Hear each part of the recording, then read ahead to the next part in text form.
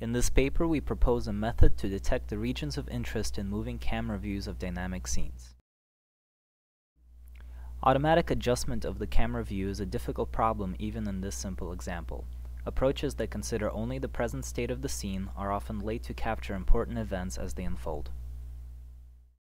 In sports broadcasting, a professional operator can smoothly adjust the camera view to anticipate potential regions of interest based on the scene context. Such prediction is an important cue for creating automatic camera motions. Our goal in this paper is to predict future regions of interest in a dynamic scene. Our interest is in predicting such locations for moving cameras so that active camera systems can be built to support capturing of such dynamic scenes. We briefly overview our approach and evaluation. We use football videos to see if our predictions correlate with the camera motion created by professional operators. In this video, you see the camera panning to the right and zooming out. We register the scene on the field structure. We then track the players to extract motions on the ground plane.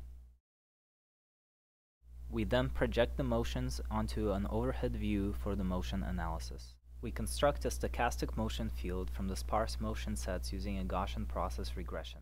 The color of each arrow represents the certainty of the motion field. Red has high confidence value and low variance, while blue has low confidence value and high variance. We transfer the certainties along the vector field and detect locations where they merge, which we interpret as potential regions of interest in the scene. These locations are shown by colored circles. In the following videos, we show the correlation between actual camera operator movement and the regions of interest predicted by our approach.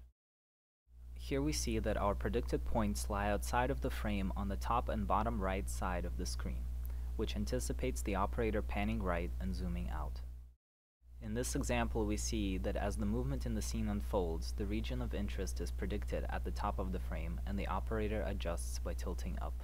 In this video, the interest points appear on the top left side of the screen. We can see that the operator decided to pan left, and the bottom right corner of the frame shows the tilt of the camera to better capture that region. In this video, the interest points appear on the top and the bottom of the screen. We can see that the camera zooms out and then tilts down. Another example for panning left. In this video, the region of interest is focused on the distant part of the field, which anticipates the camera operator zooming in. We also show the overhead projection of our result compared to the previous radial basis approach, which often results in unstable detections. More details about our approach and quantitative evaluations are available in the paper.